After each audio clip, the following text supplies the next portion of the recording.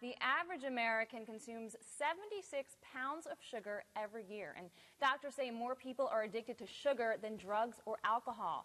Here to tell us more about how sugar affects the brain is Dr. Akoury. Now, I am definitely addicted to sugar, chocolate, but what starts to happen when you stop intaking so much sugar? Well, you get withdrawal results. So sugar works on the reward system in the body.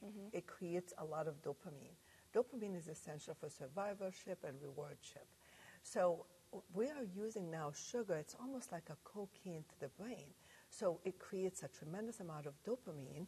And when you do not have sugar, and when you start stopping sugar, you start craving because your dopamine levels dropped significantly and you start becoming addicted. So what starts happening when you stop taking in so much sugar? You start craving, you have withdrawal, you have headaches, you feel bad, you become moody, you become depressed, and you cannot survive without it. Yeah. So what we need to do is start gradually increasing our dopamine level by increasing the level of tyrosine we eat. It's the amino acid called tyrosine that we get from a lot of cheeses, a lot of good food. So you increase that, eat more a ketogenic diet and better diet, and that would help tremendously with that. So if people want more tips, more info, where can they find you? Well, they can call us at AWAREmed.